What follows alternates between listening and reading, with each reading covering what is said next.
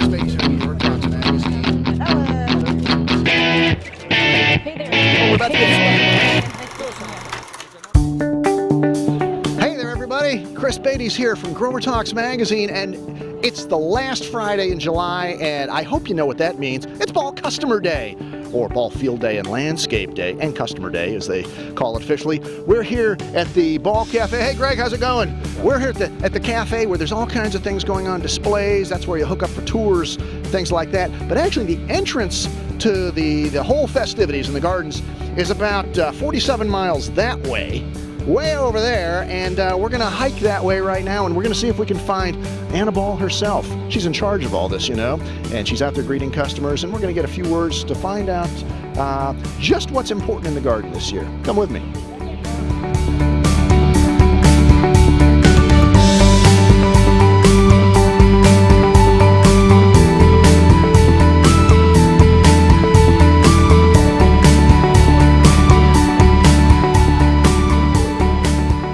Well, we made it to the other end of the garden, the southwest corner, where Anna Ball and her staff are busy greeting customers as they roll in for Customer Day. We're going to see if we can catch up with her. She's here with some of her family, her daughters, Susanna, and her sister-in-law is there. And we'll see if we can corner Anna. Anna Ball! Anna Ball! Anna knows that I corner her out here every year only to give you the chance to say just a little bit about Customer Day number. Well, we don't even know what number it is. Well, right? I just had a man come up to me, Carl Hornung from Shady Hill, and he gave me some slides from Customer Day 1960. The year I was born, by the way. I should see if I'm in there. and just before I had told somebody that the first Customer Day was 1965, so he proved me wrong. That's good. So it's at least 1960. So we're narrowing it down. If anybody knows, if anybody has photographic evidence that they were out here in a fedora with a pipe in the 50s, we want to see about it. Right. Yeah. So a couple of highlights we're going to see out there. She's got her... Beacon. That's our big thing for this year. It looks terrific. That's the new Impatiens. Impatiens downy mildew resistant Impatiens. Mildew resistant. Looks fantastic. We'll take a look at that. Looks fantastic. The echinacea, the sombreros look absolutely wonderful. They've just been blooming forever. And we've got some really cool vegetables that everybody's excited about. Some really nice vegetables. So make sure you see those and taste them too. All right. Well, they're flavorful. Must I? Me eating in the garden? Yes, please. Imagine that. In the garden. All right, Anna. Thanks so much. We're looking forward to seeing what we've got out there. Let's go, Jen. Okay.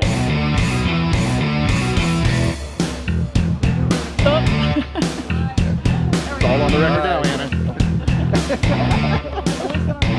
All right. Well, Anna told us we had to look at Beacon Impatiens first. In fact, I think she said Beacon 3 times before she told us to go look at them. And so I found Jim Kennedy, who is the sales manager for Ball Seed, knows as much about Beacon Impatiens as probably anybody does. He's also tall and looks good on camera. And then Jim led us all the way around to the very back of the garden to a bed I didn't even know existed, a beautiful shade bed. He said the beacons look spectacular out here. Jim, you're right, they do.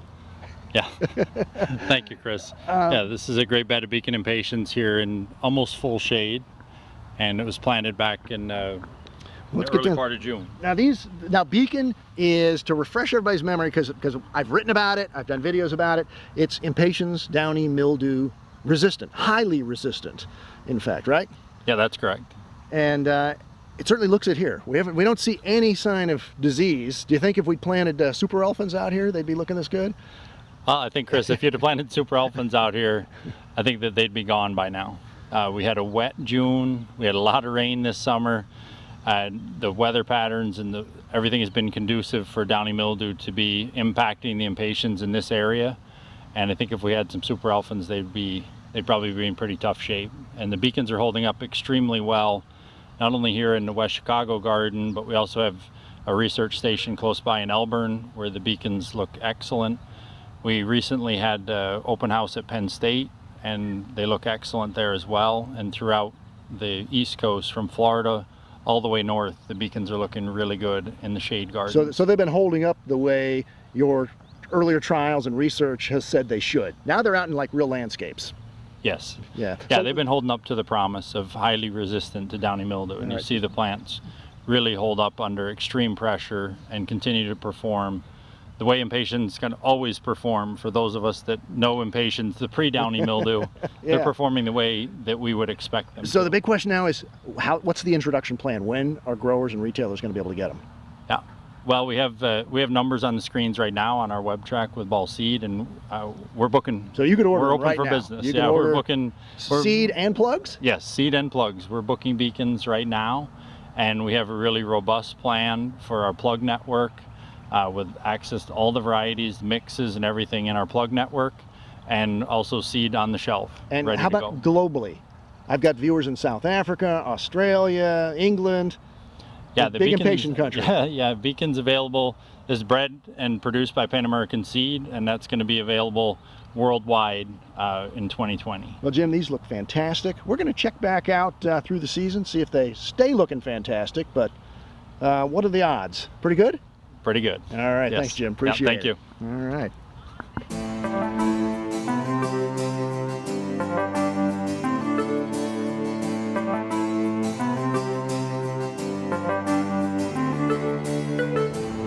Well, Ball has some vegetative breeding companies as well, Ball Flora Plant and Selecta. And interestingly, there's a guy over here who's got both those logos on his shirt. He must be important. He's Jason Twaddell, the sales and marketing manager for both those brands. And you're going to show us, I think, 3 different varieties, starting with Flora Plant, right? Yep. And a new geranium series? We'll start here with the Galaxy Geranium. So this is a new series that we introduced at CAST this year. This replaces our Allure series, which was our most vigorous series of geraniums. There's 9 colors in the assortment, and you know, the real big message here is big vigor and exceptional garden. I mean, there's a lot of good zonals out there right now. When you're putting out a whole new series and calling it Galaxy, what's the main thing you're looking for to really be competitive? So really what we're looking for here is exceptional garden performance. So whether that's in the pot or in the ground, we wanted you know, industry-leading garden performance in terms of a zonal geranium, something that would compete even with the interspecific geraniums that are out there on the market. You got to have a dark red this day and age. Yep, so we've got a dark red here. We've also got Galaxy Red. We've got a really strong white.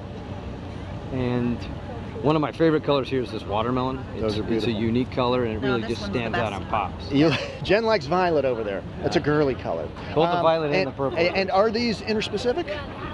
So They look like they've got a little bit of ivy blood to me. Yeah, so you based got a on the little bit of leaf that, shape. a little bit of that look. These are getting marketed as zonal geraniums. So I mean, within our breeding programs now, that a lot of the stuff has been bred, and there's some interspecific in a lot of this stuff at this point. All right, next I But think, these, we're calling them zonal geraniums. That's the way we're marketing them. well, and the flower power is outstanding there. So, petunia, I think you wanted to show us. Where's that? Yeah, so we'll go up here up front, and we'll talk about color rush petunia. All right. All right. Petunias, I see them right here. Yeah, so I want to talk a little bit about color rush petunias. So this year at CAST, we introduced our new colors of color rush. CAST, that's spring trials, pack trials for those of you who don't know. Yeah, that's right. California Spring Trials. Right. We introduced our 4 new colors of color rush, and here you can see we've got our new Merlot Star, we've got our new purple, watermelon red, and then the new color rush white. A white is very important, right? Had you had a white in the series before? We had not. So this one is new. What we had in the series was on the top here, we've got a blue and pink vein, and then color rush pink as well. Those were the 3 we had in the series. So adding the 4 new colors, we've expanded to 7 colors overall, including the star type. Yeah. And we've got the bicolor with the Merlot Star now. Really the message on color rush is vigorous petunias for landscape performance, garden performance, just a really strong product in the garden for the consumer. Okay, yeah, they're smaller flowered, so it's not a grandiflora type. It's not a Yeah, big, you can see crazy, showy kind of a thing. It looks very super colorful. I mean, Yeah, no tons lodging out of the color. top or anything. So even though those flowers are a little smaller, you just see this big mass of color because there's so many of them. All right, so think landscape color, big beds. Yep. Big container sizes, so think municipal planters or large baskets, and great in-ground performance for the garden as well. And the white, it's early and it's super strong in the garden. So I've got this one in my house, and it's, you know, I've got one plant and it's already 2 feet across. And you got to have a white. You can pair it with any of these, I think, pretty much, and have a beautiful combo. All right, last but not least, I think you said some Calibracoa, which are over here. The mini famous which have been around a long, long time. Yeah, so the many famous calibrachoas obviously been around a long time for Selecta. We introduced the Uno series recently, which is our early and compact series. Last year we introduced Uno Double Pinktastic. Oh, that's beautiful. And this year we've got Uno Double Plumtastic. Look at the now that habit. You didn't come in here a week or two ago and shave this to get it like perfect like that. No, right? that's the Uno habit. It's nice and round. This is our compact and early series for Selecta. Right. So that's and the natural these habit. are Selecta. The other two we looked at were ball flora plants. That's correct. So that's correct. So that anything with the tastic name, we call this Plumtastic. We've got that bicolored double flower. So you've got Pinktastic and Plumtastic, and then we'll go down here and we'll look at the other new one with that tastic name. We'll trip on the hose, Jen. There we are. So in our Neo series, we've got double orange tastic. So Neo orange tastic is that same look. You've got that double bicolor, but it's in the Neo series, so you've got more vigorous. So I was going to ask Neo versus Uno. Yep. Neo more vigorous. Yep. So this is going to be our more vigorous series. Great for 10, 12-inch hanging baskets, a little bit bigger container size. You got any tricks for remembering which of the two does which? Well, Uno is early and compact, so we stick with that as you know, kind of the messaging, and then Neo is our more vigorous series. Yeah, so it's Unos and Neos. Neo is like Neo. Yep. I've got to work on how to remember those two, but I'll get it. You'll quiz me later. Uno, you know, Uno's one, right? So it's a little bit smaller. One. Yeah. Neo. Uno is man. early and compact. There you go. All right, Jason. Thanks so much. Yep. Good Thank you. work on these. Appreciate it. Right. Neo, Uno. I'll figure it out.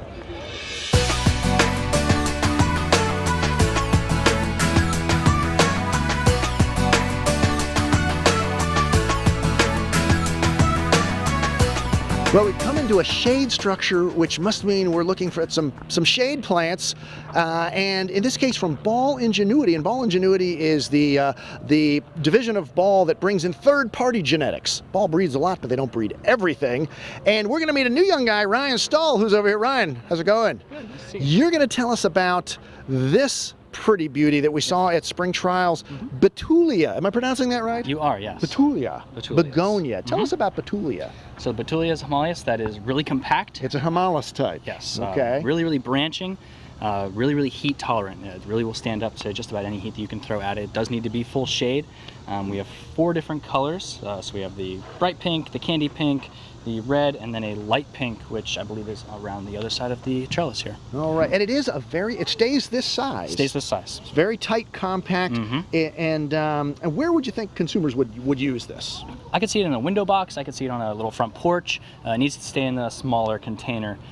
So any little 4-inch, 6-inch little pot, anywhere you could stick one of those, I think it would do just fine. Beautiful. How long would it last indoors, like on a windowsill, do you think? Indoors, that's a good question. Depends on how good your grower is. All right, that's Betulia begonia.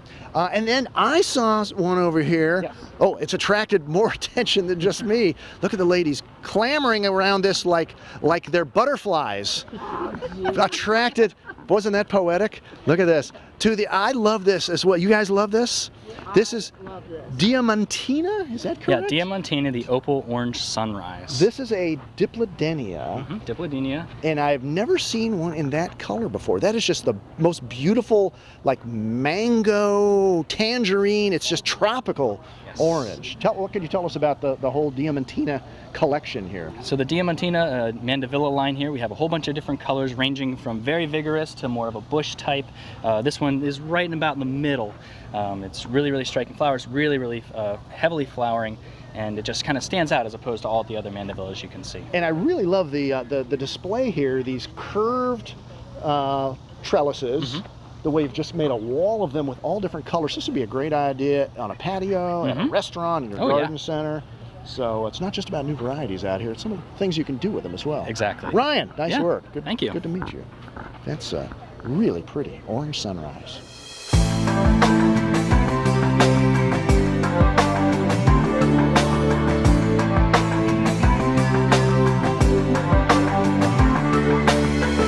Well, Anna said we should be on the lookout for vegetables, and we got the guy right here, the account manager for vegetables here for Pan American Seed, Josh Kirschenbaum. And Josh, you're going to show us 3 or 4 of the new introductions in the hand-picked vegetable line, right? That is absolutely correct. We have some very exciting new introductions this year, and you mentioned vegetables, but I'm going to start with the herbs. Is basil a vegetable?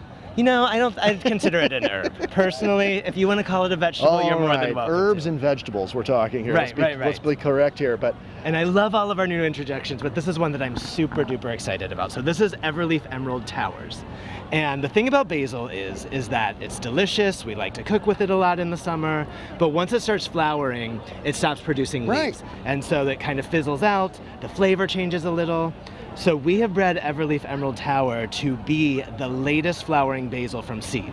This will flower potentially 10 to 12 weeks after a standard basil, which means that that's you like can up have to 3 months longer. Yep.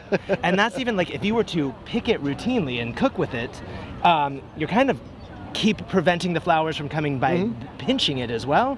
So it could even go like an entire summer without flowering, which means that you're going to have summer-long leaf material. Right, so that's sort of the Everleaf portion, and I assume Emerald Towers, this is a pretty upright It's a very vigorous columnar. variety. Mind you, I'm partial, but I think that it's very ornamental too. I think you could incorporate it into your ornamental beds if you wanted to as well. Yeah, and hence you're showing it here in a container, Yep. great on a patio, and out in the garden. Yep, absolutely. As well. Yep. All right, what do you have that goes really good with basil? Well, you know, oddly, I don't have any mozzarella plants out here today, but I do have some tomatoes. That's in the back room in the breeding Exactly, house, yeah. the Give us a mozzarella few plant. years, it's on the way. Just joking. Okay, so we have Artemis tomato as well as Helix tomato, and they're two red cherry tomatoes. The differences between the two, Artemis has a very high amount of leaf mold resistance. That's very good for areas that are very hot and very high humidity. I gotta say the flavor on Artemis is one of my favorites, and I will go and grab you one right that's just now. one there. I know Jen Zerko wants to try an Artemis. There you All go, right. there you go. Ooh, that's outstanding. It's a really, really Really nice. sweet, not Yeah, it's not too acidic at all. no, just it's a this- hint, but that's if sweet. you like sweet tomatoes, this is the one for you. It's, yep. Jen? Oh yeah, sugary. Good. And then Helix has the highest amount of late blight resistance currently available in a tomato.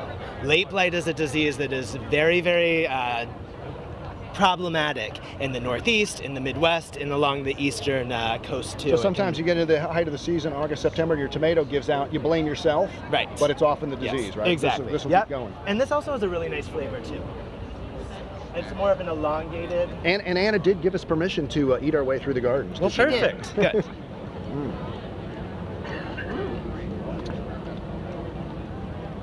Yeah, that's a little milder. It is. A little Not more as acid, a sweet. little less sweet. Yeah. Kind of nice and complimentary. I might cook with that one and snack on that one. That's a yes. Perfect Did I way get that to right? utilize Beautiful. both. All right. All right, now let's move over to our new patty pan squash called Lemon Sun. A patty pan squash. Let me go over here. There we Sure, go. Sure. So patty pans are, you can harvest them they're just, you would cook as you would like a zucchini. I can pick it that tiny. You can pick it that tiny, then you don't even have to cut it. You just throw it into your stir fry, you can steam Did it. you leave a little blossom in And you there? can, yeah, it does, but Yeah. you can easily just pick it off Oh, too. okay. So a lot of the yellow patty pans that are out there, oftentimes will get a green splotch on the blossom end. This will stay a solid yellow. The other nice thing that I really like about Lemon Sun is that it produces a lot of male flowers too, which means that if you wanted to use it to make edible squash blossoms, stuffing the yes, blossom. with some nice ricotta, frying it. me hungry, then Josh, I stop. know, I'm sorry, it's almost lunchtime, right?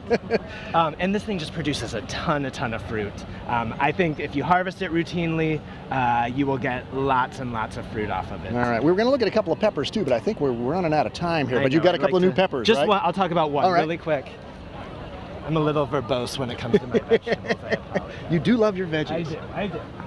And I am going to even harvest, so this is orange marmalade, which is our new bright orange bell pepper. It starts out green, ripens to orange, has bacterial leaf spot resistance. Oh, you've got one in there for us. I do, and this is like one of the first ripe ones of the season, and I like you guys so much that I'm going to harvest it for you. Oh, that is gorgeous. Yeah, it's a really nice medium size, very early to mature, nice thick walls, and if you'd like to try it too, I mean, we harvested it, you're Eat gonna it like have an to. apple? Feel free, Yeah. or an orange. Here's one. Oh, that's sweet. Good, yeah, it's a really Beautiful. Nice, yeah. Jen, you want a bite? Maybe later. Well, now I got to finish the whole thing, but that's okay. Josh, thank you, my Thank friend. you very much. I appreciate and good you luck stopping by. with the vegetables and the herb. And the herb, exactly. Thank you very much. I appreciate it.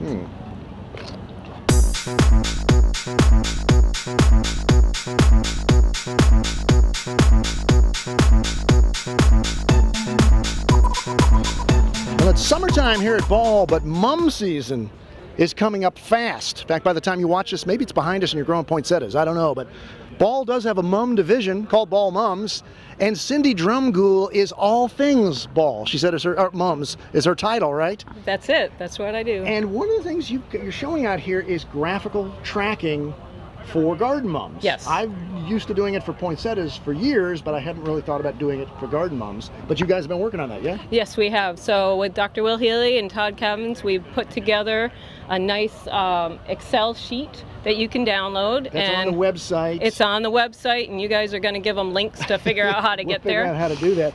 But basically, it kind of shows over here, this is how you start out. You go out in the field where you got them growing, and Will Healy designed this very simple stick that you use to determine your starting and finishing height. So if you want to finish at, say, a nice 18-inch mum, how do you do that?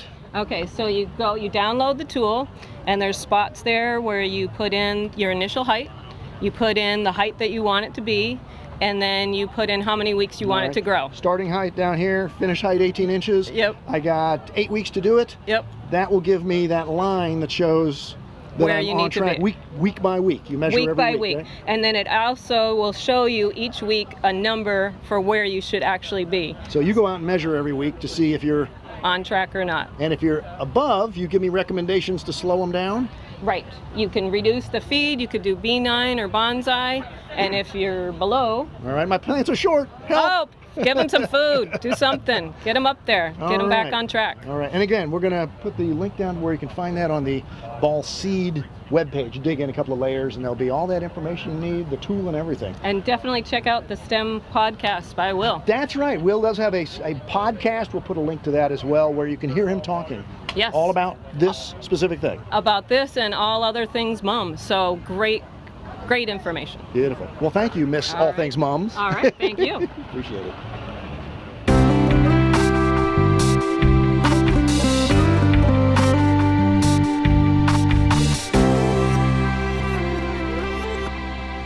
Well, Anna told us to keep our eyes open for vegetables, and to me that means burpee. And we found the burpee corner, the burpee patio. Jason, what are we dealing with here? This is a nice little spot. Deck. The burpee deck out here. It's a new spot in the Ball Gardens, and I'm with Jason Force, who's wearing a burpee shirt. So you're representing burpee Yep, I today. have 2 jobs at the company. You're also like the main seed buyer I for the am. entire corporation. Yes. If you can't get your seed, ask him. He knows where he knows where the bags of it are. But anyway, tell us about I think you got new peppers we're going to be talking about. Very excited here. about Mardi Gras peppers. Mardi Gras Fun is a snack series pepper. Snack series. So we're not snack- talking Big Bell for a salad. Nope, or cooking. these are those small peppers that you find in bags in the grocery store. They're colorful. Mothers are putting them in their kids' lunch boxes instead of carrots. They're sweet. 4 colors, which is unusual. You usually only see 3. And so we've got 3 here. But we also have a purple. So these are the actual fruits right off the plants. I've tasted one earlier. Fabulous. Yes. I would take that in my lunchbox as a snack instead of a Snickers bar. Truly, it's better for me. But here's the purple one down here too. So you do have 4 kind of identical plants with 4 different colors. Correct. Right, and I actually have them in my garden planted in like a little cluster, so it's almost coming up like one thing with Yeah, it's perfect. 4 colors. So we're really excited. This is a big introduction for us. Good disease resistance and things like that. Excellent disease resistance, very uniform between all colors.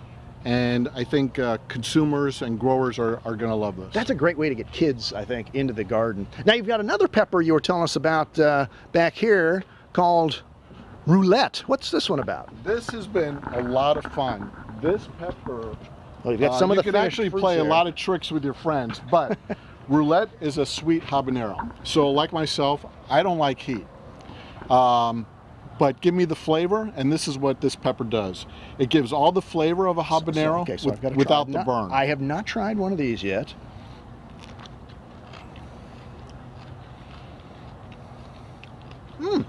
No burn at all. But yeah, there's a citrusy kind of a flavor to it. If you get in It's, towards and eat some of the don't- seeds, yeah, you'll no, get some heat, avoid that. but very little. That's nice, thin, fairly thin skin. It's it's very snacky again, but I think you could probably cook with this. Toss it Absolutely. into salads and things.